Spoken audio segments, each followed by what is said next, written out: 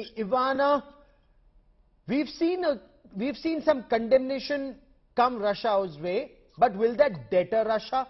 Do you see more escalation with Russia saying this is just the first of such strikes that have been launched?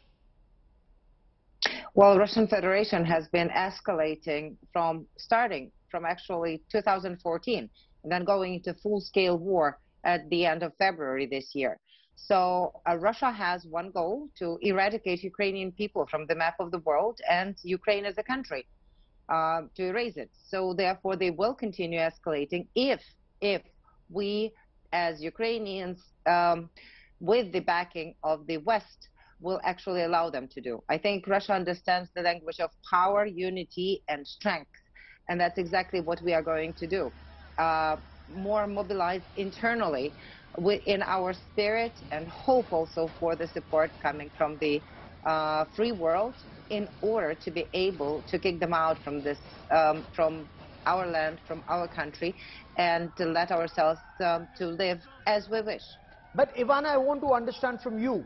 Ukrainian forces were actually moving forward, trying to regain some territory that was lost in Donbass, in the Donetsk region initially, then perhaps moved towards Kherson and Zaporozhye and other areas. But this talk about the second front opening at Belarus, what does that mean to you, ma'am? Well, let me remind you that Belarusian territory has been used by the Russian Federation from the 24th of February. From there, the rockets had been launched against Ukraine. From there, there were Russian troops coming into Chernihiv and Kyiv regions at the beginning of this full-scale invasion. So Belarus has been at this war already. They have not been yet in this war with their troops, but they don't have many, and their troops are not that willing to fight against Ukrainian armed forces and Ukrainian people.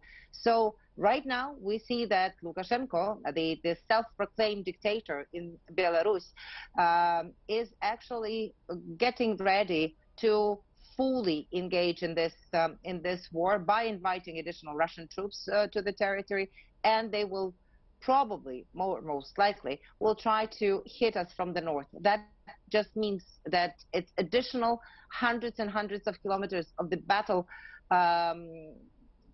border for battleground.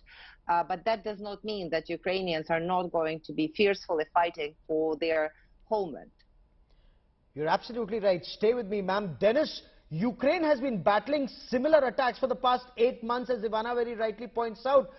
You know, that long convoy that came from the north in February, March. Tell me this, how bad is the power supply situation across Ukraine? What's the temperature right now? And what's it likely to be in the days and weeks ahead? Well, I can say that Ukraine army, ZSU, is ready to fight the enemy. Our army is crushing the enemy on in Donbass, in Kherson Oblast, in Lugansk Oblast. So, as I said, we are ready to fight, and we can see, at least we have seen that Russians can't throw at us as much tanks and airplanes as it was